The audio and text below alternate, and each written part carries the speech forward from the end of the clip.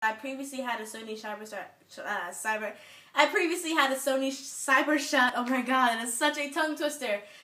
Hey guys, it's me Mercy and welcome back to the channel. Today I'm going to be doing a vlog. I know I shouldn't formally start these videos, but I haven't been recording anything that's been happening over the last few days because I feel like my life is not that important to be recording, but I have to get out of that habit and just record whatever I can so that I can have footage for these types of videos. And so I'm just going to start telling you what happened and inserting clips so you guys can come along with me to my not interesting life at all. So I ordered my camera, I believe it was Tuesday or Wednesday, I'm not sure. I cannot remember the exact date, but I do know that I ordered it about 3 days ago because it just shipped out last morning around 4 a.m. And I got the Canon PowerShot. I was going to get the Sony CyberShot because I previously had a Sony CyberShot camera. I had one of the older models, but I decided to go with the Canon PowerShot because one of my favorite YouTubers uses that camera for her vlogs. Her name is Claire Marshall, and she's like the best thing on the planet. And I just realized that that was the actual camera that she used on her vlogs, and it's such great quality. And if she likes it, then hey, I gotta try it out. So I bought that, and that should be here on the 20th. And I'm really excited because I'm so tired of having these fuzzy videos on my YouTube channel, and I really would like to update my quality so that you guys can actually see what's going on in the videos and not just see pixels of what you think is going on. So that's that. We have finals next week because the semester is ending.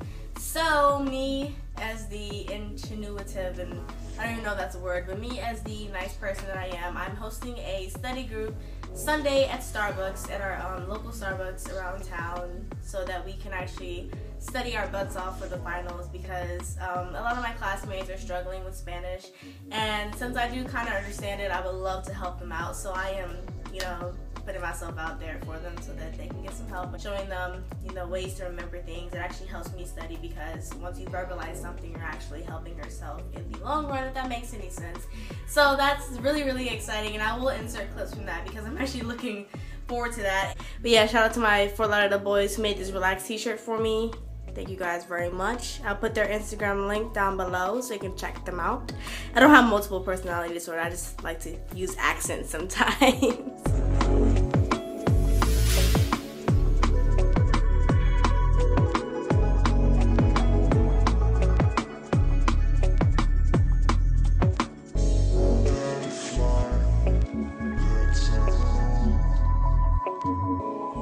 Hey guys, it's me Mercy and Sierra.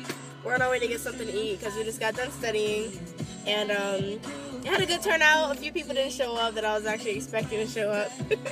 So assholes! That's okay when they fail that test. Yeah, they're gonna fail probably, but Go! Oh my fucking god! Go! Oh my god! I'll catch you guys later. We're gonna get our ticket or something. Oh my god. Alrighty then, that's a lot of sun. Hopefully this video isn't unwatchable because of the sun. Hey guys, it's me Mercy. I just got back from the study group this Sunday at Starbucks, and it was absolutely amazing. It started off a bit rough because a lot of people showed up late.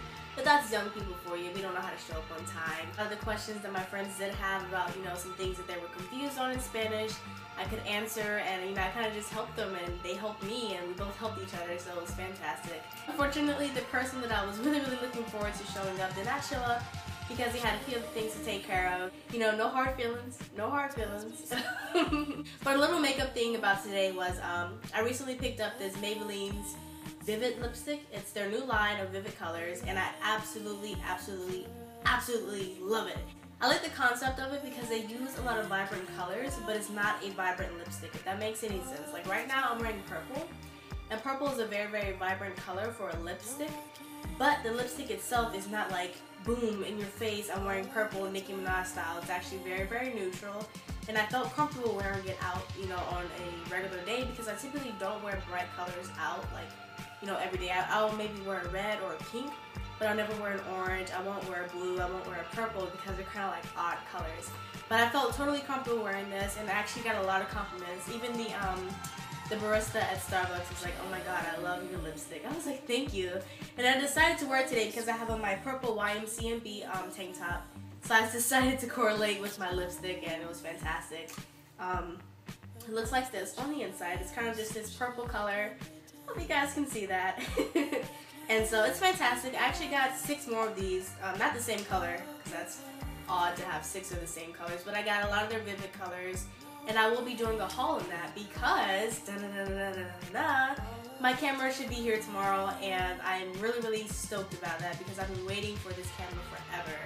And I actually set my telephone up with UPS so that when it gets into my dispatch area, it will text me so I know it's coming, so I can like be here just in case I need to sign for it, or I can like see the UPS man coming. I'm just like, hey, that's my camera, come, you know.